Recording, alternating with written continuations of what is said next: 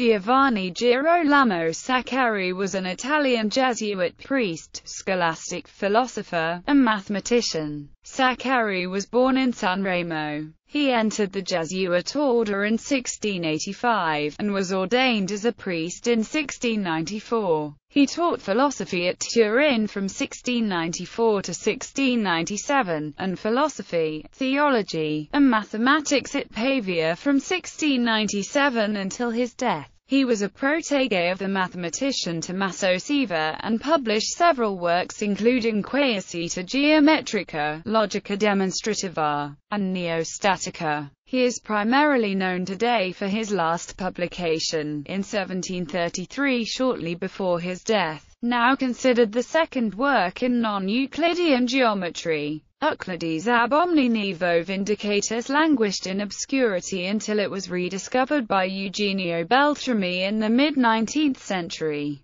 Many of Saccheri's ideas have a precedent in the 11th century Persian polymath Omar Khayyam's discussion of difficulties in Euclid, a fact ignored in most Western sources until recently. It is unclear whether Saccheri had access to this work in translation, or developed his ideas independently. The Saccheri quadrilateral is now sometimes referred to as the Khayyam-Saccheri quadrilateral. The intent of Saccheri's work was ostensibly to establish the validity of Euclid by means of a reductio ad absurdum proof of any alternative to Euclid's parallel postulate.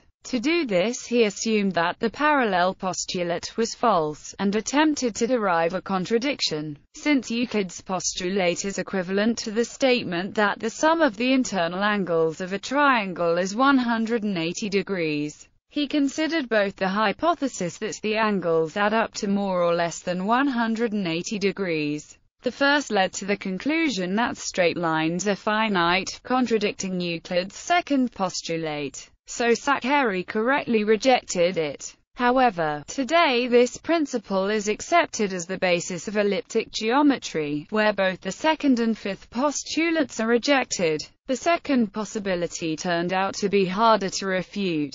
In fact, he was unable to derive a logical contradiction and instead derived many non-intuitive results. For example, that triangles have a maximum finite area and that there is an absolute unit of length. He finally concluded that the hypothesis of the acute angle is absolutely false, because it is repugnant to the nature of straight lines. Today, his results of theorems of hyperbolic geometry. There is some minor argument on whether Saccheri really meant this, as he published his work in the final year of his life, came extremely close to discovering non-Euclidean geometry, and was a logician. Some believe Saccheri only concluded in such way in an intent to avoid criticism that might come from seemingly illogical aspects of hyperbolic geometry.